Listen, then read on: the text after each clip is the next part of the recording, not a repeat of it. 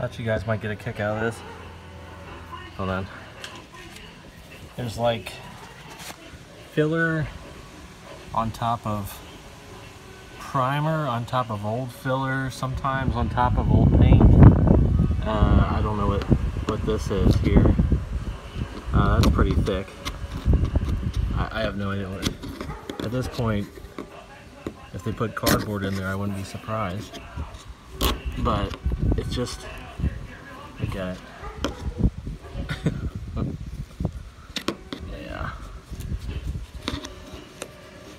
Yeah. And as far as I could tell, they were trying to get this quarter straight. I'm assuming right now because this lower quarter, I was told, is new, which kind of actually scared me when I got it, because I thought, okay, new.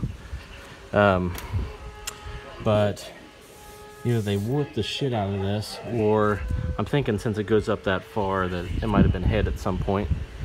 But it looks salvageable. It's just, you know, somebody really got their sculpting. They honed their sculpting skills here. All right, moving on.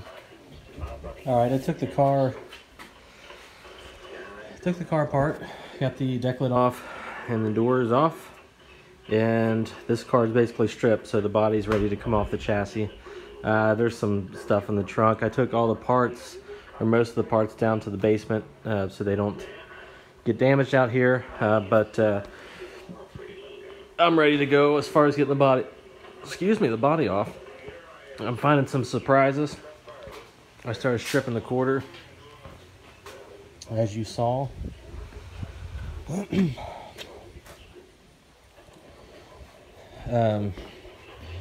inner wheel wells, they're rusted on the edges. Not terrible, but probably they're probably rusted back maybe an inch or so. My thoughts is I'll just get some metal and replace it, because I'm not going to find any body parts for this, and if I do, they're going to be way too expensive. You know, people aren't giving it away, so, and they shouldn't have to. But so I got some metal working tools here.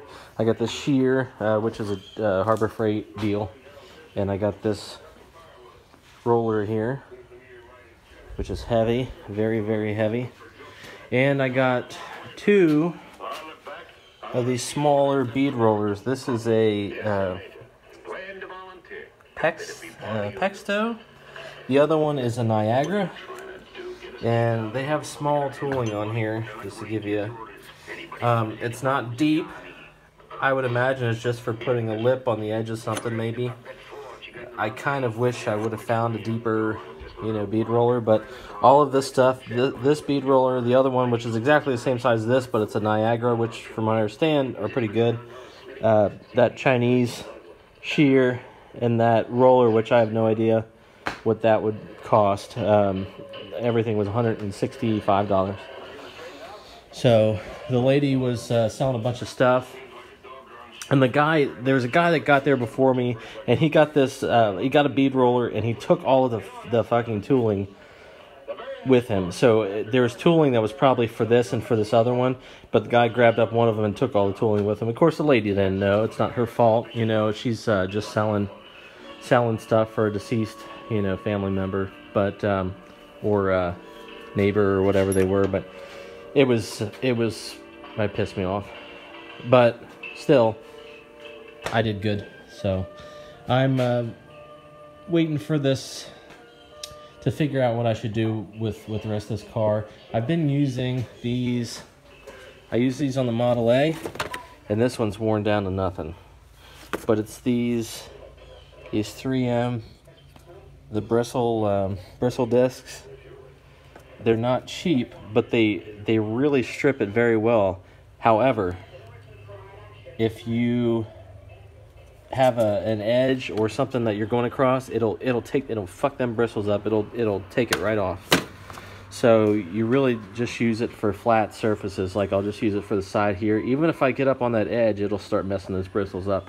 So if I can get these big open areas, the roof and this and that, then I'll be good.